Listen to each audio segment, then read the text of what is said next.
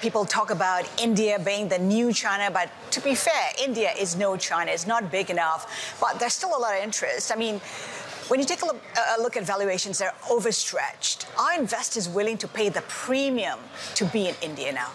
Well, you know, when you look around the world, Haslinda, there are these bifurcations, there are these two-tier markets everywhere. We just talked about the US, the mega caps, the rest of the market.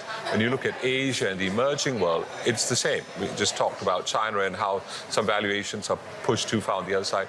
Conversely, in India, given what's happening around the world, people are willing to pay a premium for the structural growth, for the secular growth, for the visibility that they're seeing, which they're probably not seeing as much elsewhere. And that's resulting in the premium. And historically, allocations to India from foreign investors have been fairly limited. People have been very much more focused on China. We just talked about China. There are a lot of issues there, structural, geopolitical. It's in flux. So there's a lot more interest in India. Yes, India is expensive relative to history. There are still some very interesting stocks with growth that is strong.